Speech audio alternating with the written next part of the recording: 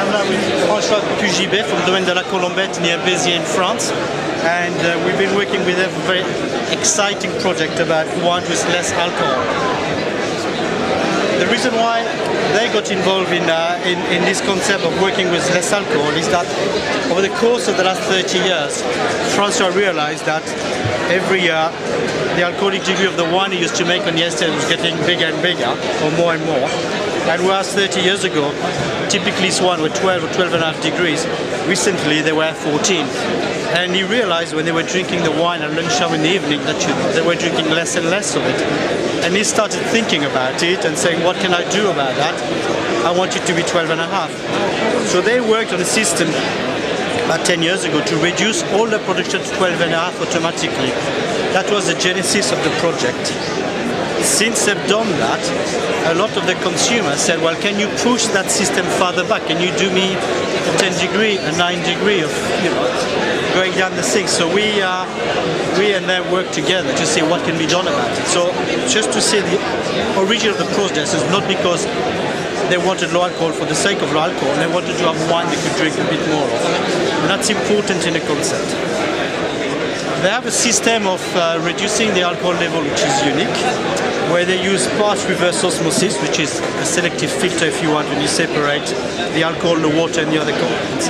And they use as well a vacuum distillation, which, the easiest way to take alcohol or to concentrate alcohol in a drink is by distillation.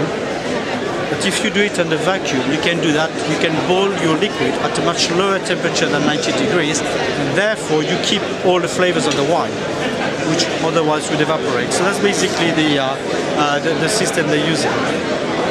We have here three things to show. We got a wine at 9 degrees, just to show what can be done to have something fresh.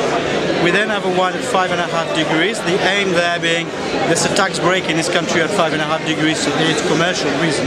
And there's the one at 0 degrees for the people who really don't want any alcohol in their wine.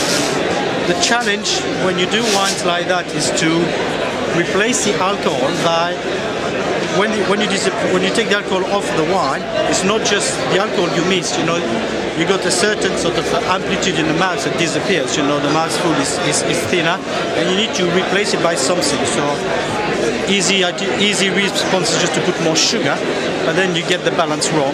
So what we worked on is to use a bit of sugar, but as well some fruit essence of extract that we went to get in Grasse, in the capital of the perfume industry in France. And we've done some trials over the times with strawberry or raspberry, but we found what works best with violet. So far that's what we're using.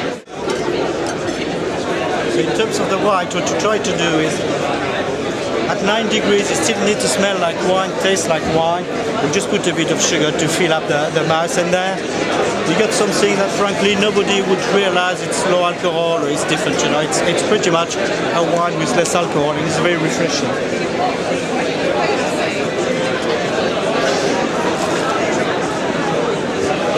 What happens when you reduce the alcohol in a wine, it's like in perfume. If you take a bottle of perfume and you open it and you smell it, it's pretty strong. If you take the same perfume, you put it on your skin and you let the alcohol evaporate, you then start having more flavors and everything else.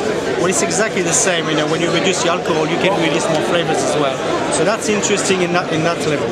And those ones are interesting for that. At 5.5 degrees, the challenge is different, because then quite a lot of the alcohol is gone and you really need to replace it by something. And it's what I was mentioning previously. Sugar is one of the routes to do so, and we need to replace it maybe by some other extracts to do that. So every wine, low alcohol wine or no alcohol wine will have, it's not called wine, it's alcoholic based wine, alcoholic drink based on wine. And you can add things, and it's why you see extracts and you see various fruits, oil and sugar. So that's what we've done in this one as well. The aim again is trying to get an amplitude in mouth which is as close as possible to wine.